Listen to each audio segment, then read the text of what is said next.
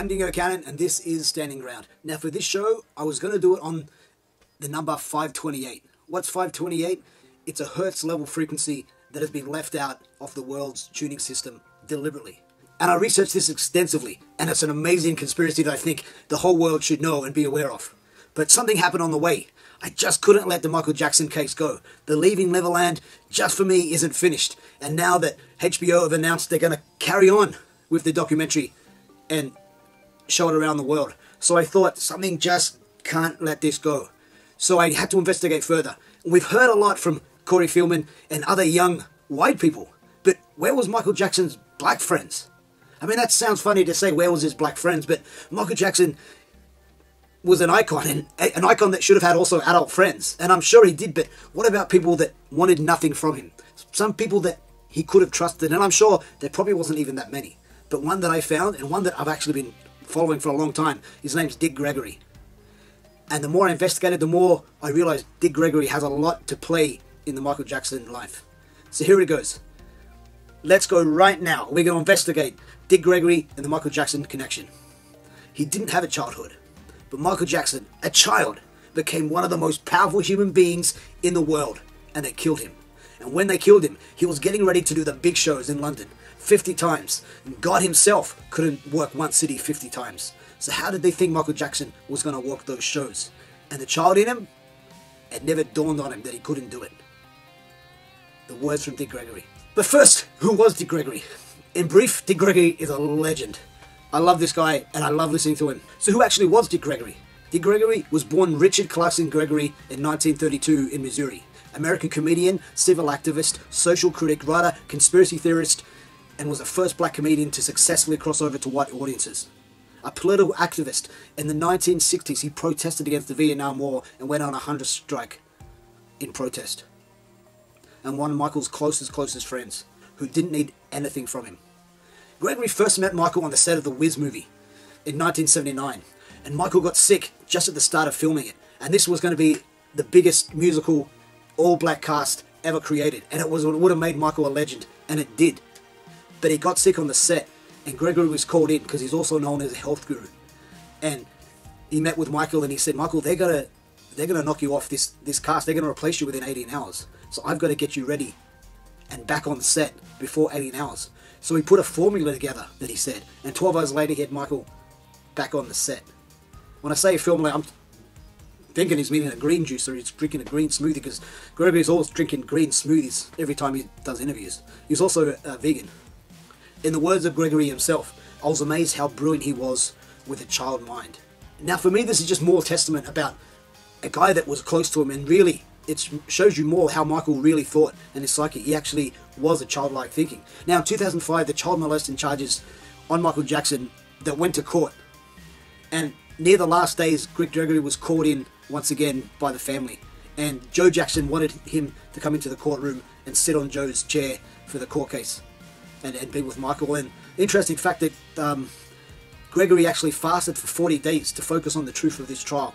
I mean, he was so connected to the universe, and he dropped so many truth bombs that we're going to show you here as well. We're going to land it down the track and talk about Dick Gregory and what he believed about fasting and about the connection with the universe. It's amazing, but he doesn't come across like he's a spiritual guru at all. He just comes across as this, well, later on he is an angry man, but he's funny. He's the funniest cat you'll ever meet. But anyway, let's get back to this. So he took Joe's chair, and on the last day of the trial, Michael Jackson was acquitted from all molestation charges, and he drove in the car back to the house with Michael. And he got upstairs, and Michael called him to go up to the top floor. And as Gregory came into the room, he just grabbed Gregory so hard, and he recalls that he just squeezed him, and he says like a wild animal that he just couldn't let him go, and he whispered into his ear, and he said, "They're gonna kill me." He goes, "They're gonna kill me." And Michael looked so frail, and he was so pale, and he said to Michael, he goes, "When's the last time you ate?" He goes, "I can't eat the food, they're gonna poison me." And he said, "When's the last time you drink?" And he goes, "Gregory, I can't drink, they're gonna poison me, they're trying to kill me." And Gregory goes, "We've got to get you to the hospital." He goes, "I can't go to the hospital, they'll kill me in the hospital." And he goes, "Michael, I'm a lot smarter than you. You just listen to me, I'm going to get you out." And that's what he did. He snuck Michael Jackson out. It was in San Francisco. And he goes, we're going to get to the hospital and we're not going to announce you're coming. We're just going to turn up and then they're going to have to deal with you in the emergency room. And that's what they did. And they took him straight into the emergency room and they put a drip straight on Michael. And at 5:30 that night, they got him to the hospital and they got him on that drip. And at 6 o'clock in the morning, they still had the drip on. And Gregory stayed with him in the hospital. And the doctor came over to him and he said, if you didn't get him here within 12 hours, he would have been dead. I mean, that's the sort of person that Gregory was. He knew Michael more than anyone else. And I'll say it again, that really he didn't want anything from Michael at all. To me, he was a true friend that knew Michael and was really the confidant to the Jackson family. So let's take it back to the This Is It concert. Lords of London insured Michael for $1.5 billion, not million, $billion for that show. Here's the interesting thing. A lot of people are saying that, yeah, Michael Jackson was a drug abuser and a drug user, and that he was taking drugs regularly, like syringe type drugs, and that, so Lords of London insured him for that amount of money, but they never saw any traces of needle marks on his arms or his body or between his toes. I mean, for that sort of money, that's an extensive body health check. And you can be rest assured, with Michael Jackson's life, everything came out of the woodworks. Everything came out of the closets. So you can imagine if they found traces of syringes and drug abuse on his body, that would have came out in the papers. So it raises the point, is that a lie? Was Michael using drugs or not? Because what I'm about to say next is the biggest bomb you'll ever hear, and it came from Dick Gregory himself. And here it is. Michael was killed by a laser. By a laser. He said it shot through the house. He said he died at 2 p.m, but the call came into the ambulance at 10 p.m, and he'd been dead already for over 8 hours. And a bloody woman's blouse that still had the tag on it was found in Michael's room.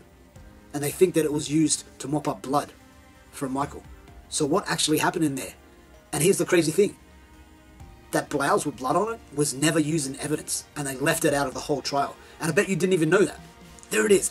As I investigate more and go deeper into this investigation and the Michael Jackson documents, and we go down further and further in this rabbit hole, and we go down to Wonderland, the truth just might set you free. But what is the truth? There are so many conflicting stories about what happened to Michael, but we're going to piece it here all together. We're going to keep an open mind. And I think if we get this piece and that piece, and we put them together and we continue searching, and I'm not going to stop searching until we find the truth.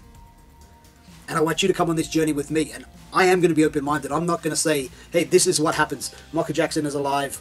Michael Jackson died by a laser. This or that. I'm going to take all this on board, be subjective, and I'm going to join the dots, like David Icke says.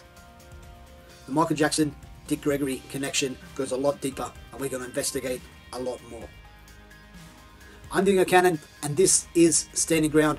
And if you like anything you see here, and you want me to keep going, because I really want to keep going, please hit the subscribe button. That would be really, really cool. That would help us a lot. Michael Jackson, Dick Gregory, and many more.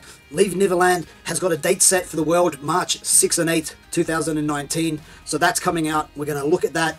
It still might not come out. They still might block it, but who knows. But when it comes out, rest assured, the Standing Ground, we're going to get a hold of it, and we're going to really look at it and keep an open mind. And remember, the future is an idea. Imagine it.